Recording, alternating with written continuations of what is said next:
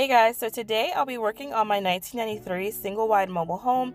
I'll be working in the kitchen area on a place that I use as my coffee bar, and I just wanted to give this place a really more up-to-date look. So we're going to go in with the color white.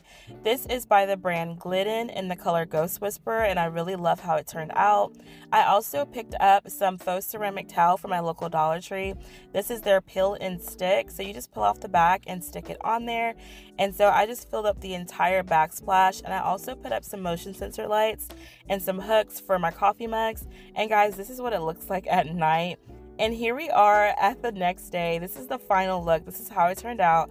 I absolutely love it. You can literally update any space in your home for a little bit of money. If you guys want to see the full version of this, definitely click onto my channel and you can definitely check this out. But until then, I'll see you in the next video.